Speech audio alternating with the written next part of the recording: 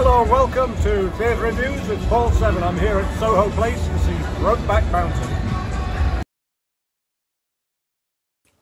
Brokeback Mountain tells the story of a forbidden love that lasts a lifetime.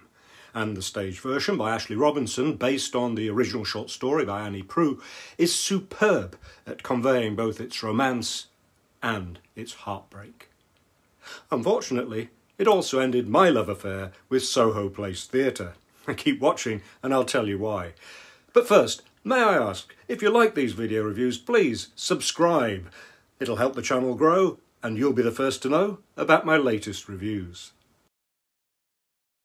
My disappointment wasn't with the play itself, nor the acting, nor the songs written by Dan Gillespie Sells and sung by Eddie Reader.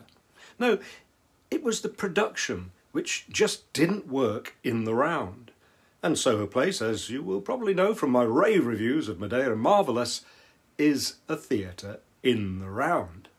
It's as if this was a play looking for a proscenium arch or studio theatre, but had to settle for Soho Place while in denial that the audience is on all four sides. When you perform a show in the round, you need to keep at least one actor facing the audience as much as possible. But the unquestionably talented director Jonathan Butterell took some strange decisions. The two main protagonists regularly huddled in one corner of the stage by a campfire with their back to two-thirds of the audience. There was a tent that blocked some sight lines for a while, and they even threw in a kitchen sink, the latter rising out of the floor on one side of the stage for a number of domestic scenes and blocking the view for those of us on that side of the stall's front row.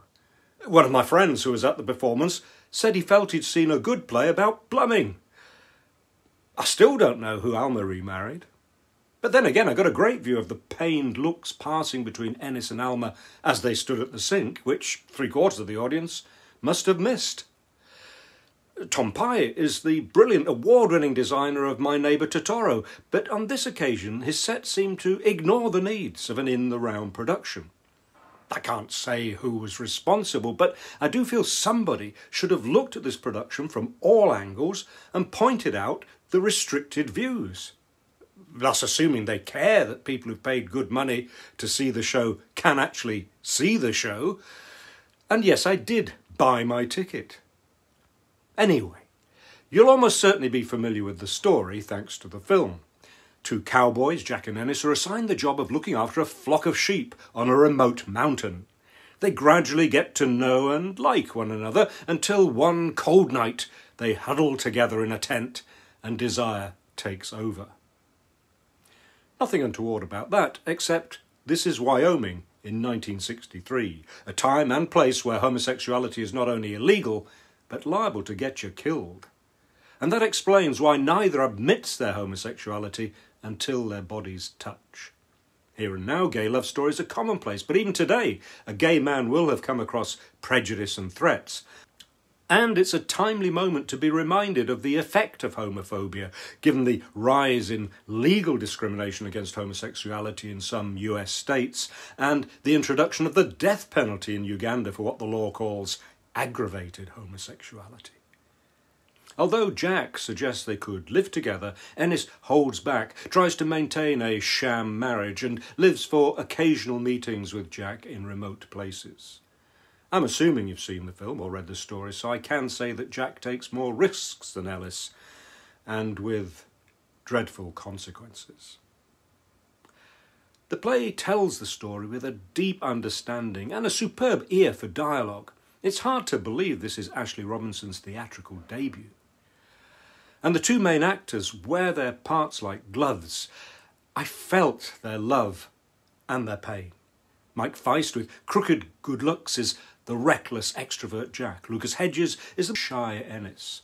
They are believable as an affectionate couple. I remember a head resting casually on a chest that caught perfectly their comfort in each other's company. Emily Fairn was convincing as Ennis's bemused and badly done by wife, another victim of the situation who is by turns sad, understanding and angry. I wasn't sure about the presence of an older Ennis, He does appear in the prologue to the short story to kick it off, as it were, but I was puzzled by his continuing appearances on stage without giving any commentary. It may have been a way of making clear that Ennis could never come out, so had lost his only love, but in practice, like the sink, he just got in the way. There was a kind of commentary in Dan Gillespie Sells' songs. Now, you may know his work from the band The Feeling or the musical Everybody's Talking About Jamie. Here, he echoes American country and western music with songs that are plaintive and full of deep emotion, providing a moving counterpoint to the on-stage action. And beautifully performed by Eddie Reader and the slightly off-stage band. At least they didn't get in the way. Brokeback Mountain is a terrifically written, well-acted play. Let down by the production. I hope you found this review useful and hopefully entertaining. If you did, please subscribe and you'll be the first to know about my future reviews. And if you want to read my reviews, please visit Theatre.Reviews. And you can follow me on Twitter, Instagram and Facebook. Thank you for watching.